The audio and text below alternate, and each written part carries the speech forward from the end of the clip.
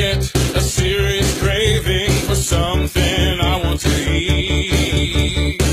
I need some cheese, tomatoes and olives, and maybe even some meat. I need some pizza, pizza, pizza, pizza, pizza, pizza. Every time I want that pizza, pizza, pizza, pizza, pizza, pizza, I go to David's Pizza. Who uncle is this? This nigga look like Gerard Carmichael. If Gerard Carmichael had never made it. That's the second worst hairline I've ever seen in my life. He sat in the barber chair like, hey, bro, can you give me that Stephen A. Smith? Stephen A. Smith has the worst hairline of all time. He be so worried about using big words. But what he needs to do is use small words to tell his barber to take that shit off the top. I can't believe he has the unmitigated gall to try to keep that on the top of his fucking head.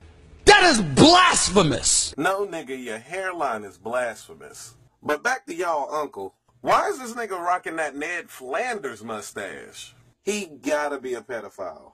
This nigga look like he sell pizza out of a van. The combination of that hairline, those dance moves, and that fake-ass Versace shirt is making me crave everything except pizza. Tell me that shirt ain't the same one them old niggas wear in the club. Calling these young girls shit they never heard before. Talking about, hey, tenderoni. I thought it was a comedy sketch. But this is a real-ass commercial. The fucked up part is it worked.